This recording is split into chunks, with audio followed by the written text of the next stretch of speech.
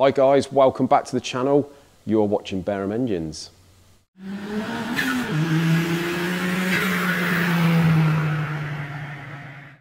Right guys, so as you can see, first thing this morning, we're just doing a set of, well, opening up a set of valve pockets on these alpha pistons. These are for Bob Dove, and we're doing exactly what we did for his son Paul.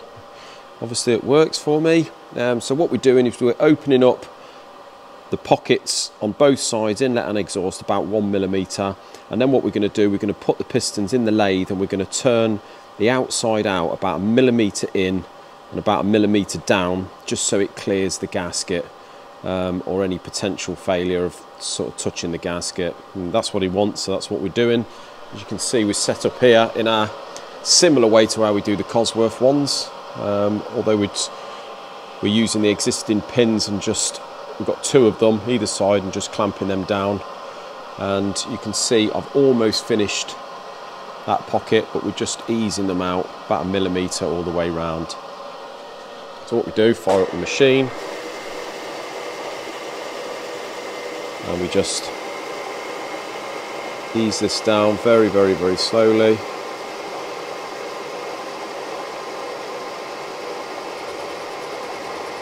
Until it just goes down to the level of the existing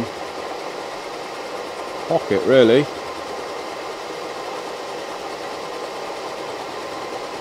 And there we go.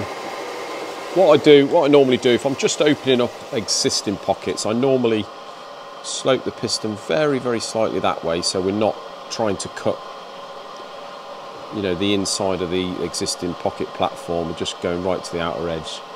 As you can see there, that's all done. We'll turn it round and do the other side. Right, so here is the VW VR6 engine. I noticed a few people in the last sort of few videos asked if we could do sort of a build thread or sort of build video. I haven't got time to do a complete, you know, in-depth video of one, but I'll sort of do sort of a mini step-by-step guide, at least for the bottom end. So the block is all clean. It's been obviously jet washed. So as you can see, the crank is in the block. Obviously the main bearings are in the block as well. We have ARP main studs in this one, so the torque settings are very slightly different. So the torque settings on this one is 60 foot-pounds. The original torque settings on these are about 30 newton meters plus 180 degrees, so it's obviously it's different.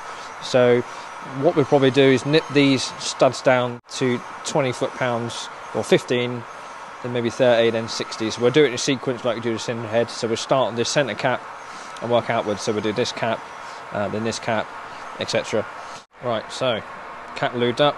Make sure the tag on the bearing sits on the same side. And there. Make sure that's seated properly. And then we see the last one.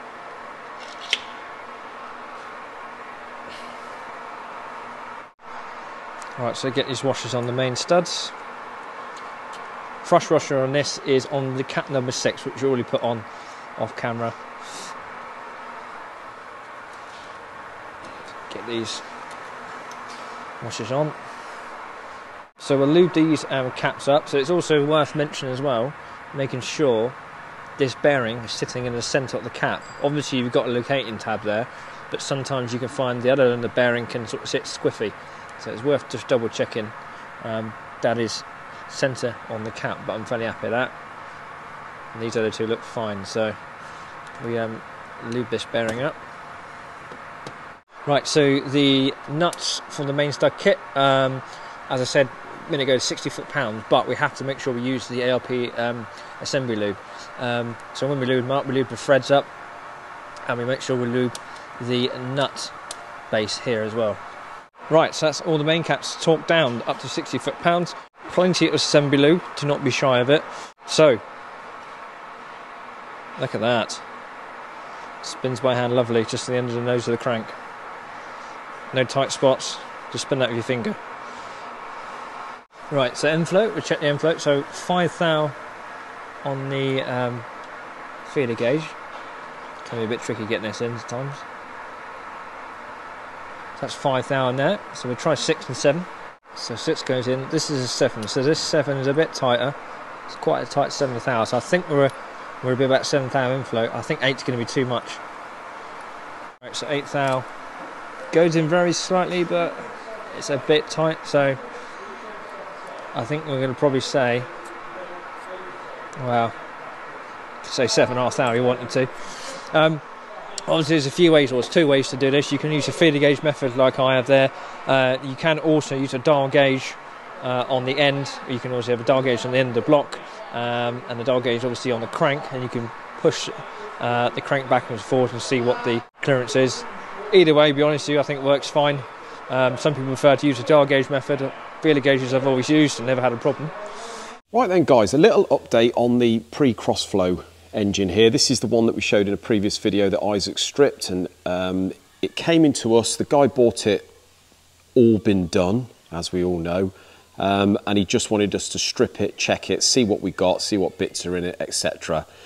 So I've reported back to him, everything looked great except for one little issue. Now when Isaac, before he stripped it down, he tried turning the engine over and he said it was a little bit tight, or he thought it was a little bit tight, but I was a bit sort of, I said obviously we've got to check it all anyway, and it depends why it was tight really, but we didn't think much of it. Obviously checked everything. I told you last time that the block face was not great, the finish on it, and nor was the head face. So we've been through everything. The bores measure perfect, so it's all been bored properly. Obviously new pistons. This thing's never ran. The bearings are all good.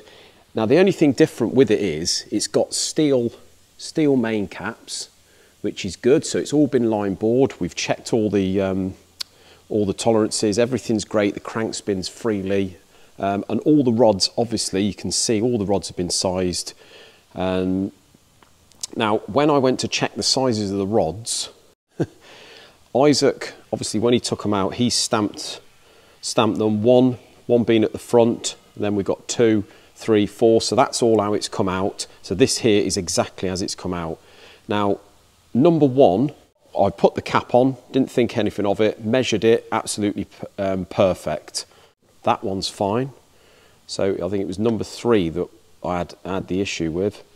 Stamped it number 3 there, which is how it's come out. We turn it round, you've got number 4 on the cap. So that is number 4 rod really, but they put it in number 3 hole.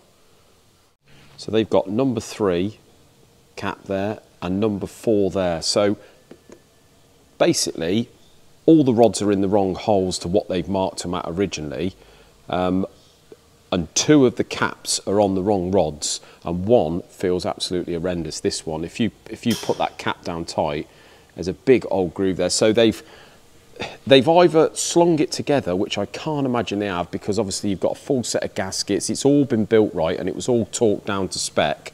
You could feel it when you undone everything. They spent the time boring it and doing everything perfect, and how much the line boring is with those caps is going to be big money. And then they've put the wrong pistons down the wrong holes, or the wrong rods, and then they've put 2 of the caps on the wrong rods. So this thing, as soon as it fired up, this thing would have scrapped the rods, scrapped the crank, and more than likely damaged the bores and pistons and made a hell of a mess. So that is one reason why, guys, we never take it for granted. When people say that this engine has all been done, it needs to be stripped. I personally would never buy an engine that had been built by someone else, even if it looked all good, because this engine obviously has had all the machining done and the tolerances are perfect. So they've spent all the time and effort and money on that. But then they put the 2 caps in the wrong way round, and they put all the rods in the wrong holes. So not good, guys. That could have cost an absolute fortune and scrapped the motor. So fortunately, we found that, and we can rectify it, put the right caps on. We're going to obviously remeasure it all if it needs sizing. Sometimes if you put the caps with those little dowels, if you put the caps on the wrong hole, on the wrong rods, torque them down, they can sort of distort the caps or bend the locators, and they're going to need resizing again. So we're going to have to check that. So yeah, that was, I suppose, in a way, a lucky one. Right, so I'm just pre-filling the oil pump, and using this oil pump shaft here to just make sure there's oil running around the whole thing, which is fine. Right, so the brand new oil pump is on. I've had to actually modify, well I say modify, these bolts. The old oil pump, the holes were slightly bigger for the oil pump bolts. So rather than drill these out bigger, I just obviously ground the bolt or the shank of the bolt down very slightly so they fit in, because they were too tight. So these now should go in fine. So see if we can get them started, get this lined up. Yeah, it's going lovely. Happy days. We'll get that bolted in, well, we'll leave it like that and then we'll put the pickup on, then we'll bolt the whole thing on together. Now, unfortunately, guys, I've had to jump in here because we have missed the process, and I know if I don't jump in and sort of explain why, you guys are going to say, hang on a minute, how did those pistons and rods magically appear in the block? It's because I did that when Paul went home. I managed to get them in and I didn't record it, to be honest with you.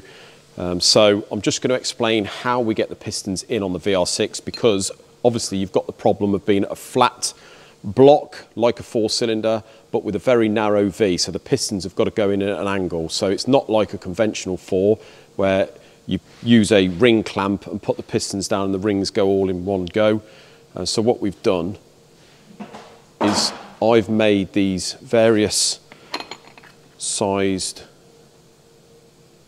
they are like a ring clamp really, but what we do is we feed the piston into these. They've got a slight taper at the top, and I've done them for all the different sizes we use on the VR6. And then what we do, we lay that on the block because it's the right angle, and then once it's placed on the block, the pistons go down the holes nice and easy. So that is how we do that.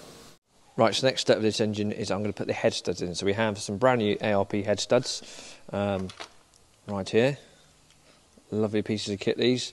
So if anyone's wondering sort of what the point of this is if you look at the thread on there and the thread on that end, the thread pitch is different. So essentially, this is the original thread pitch for the original head bolt, and this is different. This is a finer thread. So basically, with a finer thread, you can get a better clamping force. So this just screws into the block where the original head bolt will go, and then obviously we have nuts and washers to put on. Screw these in, get these ones in. The only thing might be worth mentioning is down there, that's not for head studs, that's for this. So this is I believe to be an oil restrictor of some sort, so it's always worth, if you build one of these, take this out and give it clean and make sure this valve inside is moving. This one's fine, so we can put that back in a second. Right, so before we can put the head on, we have to at least partly assemble the chain assembly. So I've made myself enough room here with the engine stand. If I thought about it a bit more, I could probably modified it to fit on the side so I had a better view of the timing chain set up, but we can work with this. So we have a brand new timing chain kit. So we obviously got the bottom and top chain, we've got the 3 guides, we've got the tensioning guide, and I'm cleaning the sprockets up as well. So that's ideal. The front cover I painted and I put the new seal in. So this is all ready to go. It's all been bee blasted and cleaned up. So I'm happy with that.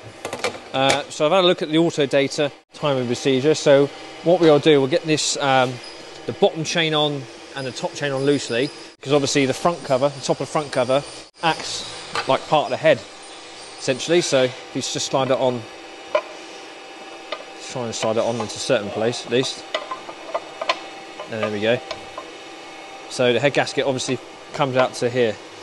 So we need to get this at least on, and the chain on partly anyway, before we go much further. So we'll crack on with that right now.